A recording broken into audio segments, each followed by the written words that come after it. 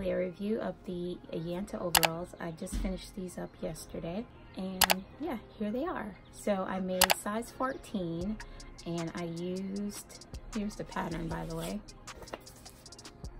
This pattern is by Helen's Closet, and I made a size 14, and I used 100% cotton, and I got this cotton from Target, and it's actually a sheet, a bed sheet, the flat sheet, and I believe I got a size full. So it's a lightweight cotton. It kind of looks like a chambray, and I have plenty of room in it. The pattern came together pretty nicely. It has pockets in the front, it has a bib pocket, it has front pockets, and it has back pockets. And it's made for someone that's 5'6", and 5'6", and what else? Oh, a size B cup, which I am. I mean, I'm like size BC cup. So that's the size I made. So well, it's kind of perfect for me, but it's actually, I think for somebody that's taller than me, it only kind of hits you at the ankles anyway. So on me, I didn't shorten it, but it hits me like right at my feet. So it goes all the way down to my feet, but I have them rolled up, kind of cuffed up, because that's how I wanted them anyway. So I didn't want to shorten them before I finished with how they were gonna hit me on my legs. So I like the fit. They're very roomy. This shirt is just a ready to wear shirt that I just got from the Gap. And I don't know what size it is, large I think, so it's very roomy. And what else? I did, for the most part, 1/2-inch seam allowances, but it actually tells you to do 5/8 seam allowances.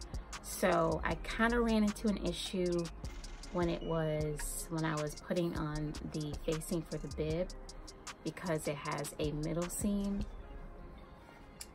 And so when I attached the facing, the bib was actually sticking out a little bit further past the actual lining, because I did the 1/2-inch seam allowances. So, but it was like maybe only 1/8 of an inch, kind of hanging off the side, so I just trimmed it down. And what else did I do? The back facing didn't, because you have to sandwich in the straps into the lining, or the bib and the facing. So that was a bit of a challenge as far as where I stitched them in, and then how they ended up sitting or ended up hitting. So it's like right here, it was sticking up here, was sticking up past the straps. So here you can see where it tells you how to attach the strap, and then there's a little piece sticking out. So I don't know if that's just supposed to be the 5/8 seam allowance, and then once you stitch it up, you just stitch across and you don't have that extra. But how I was doing it, or how I had them attached, it was this little extra piece sticking out above the strap.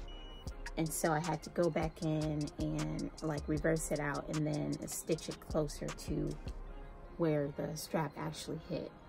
So I did that, and it was still a little difficult to get them sandwiched in, because here you can see how it has you like pin the straps down, but because I had my interfacing in my straps, I couldn't actually pin them down, so that didn't work. So I just tried to squeeze them together so that I could put the facing on and stitch the facing on there.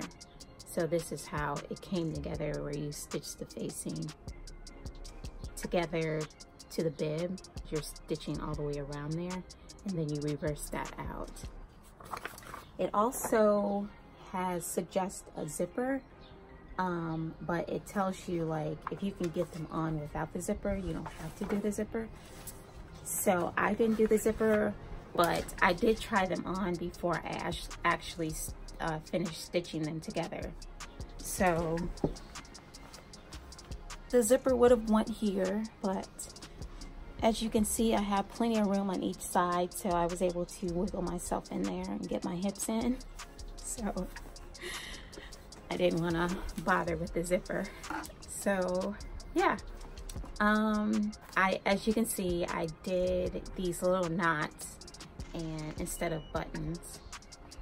So I just tied a little knot here into the strap and stuck it through, and I just did a regular buttonhole on my brother sewing machine, and then stuck it through. And as you can see, it's a bit of a struggle to get it through, so it's not coming out. Yeah, so it's not coming out. You can see my bib, how the pocket comes together, and then you stitch it down the center. It's a little buckle there, but that's okay. And then I wish I would have done like the facing in orange. As you can see, it calls for a lot of edge stitching, and I did it in orange. But I was thinking after I finished, I should have did the facing in orange. That would have been cute too. And let's see if I can show you the pockets in the front. And I have my label there. So just go in here. And then I also have pockets in the back.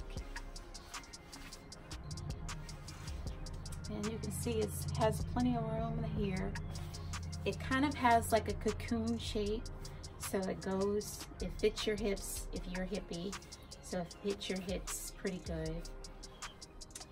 The inseam is a little bit snug, not in the front as much as in the back. So I think next time I'll do longer straps. So I'll have a little bit more room, because all I need is maybe an inch.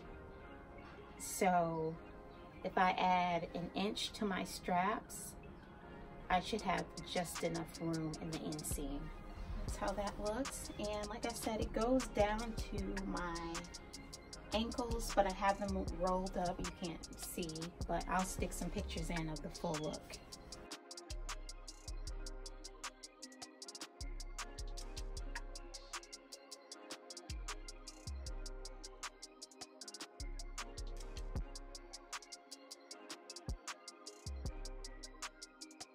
Yeah, I like it. It's very fun to wear. I haven't worn overalls in forever, so I love it. And then I think I'm also going to at some point make the shorts version, so hopefully sometime soon I'll be able to make the shorts version, or another one of these, like maybe get some other fabric or other sheets.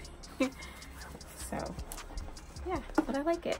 So that's pretty much it as far as what I thought about the pattern and how it fits and all that good stuff. So